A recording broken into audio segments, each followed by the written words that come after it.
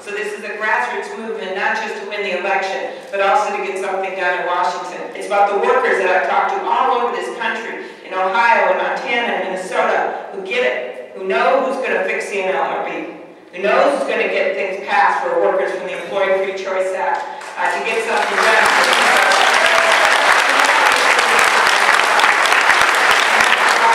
So we need your help. We're going to organize for Al Franken. We're going to organize for Barack Obama. It is time to organize. It is time to win. And let's go to work.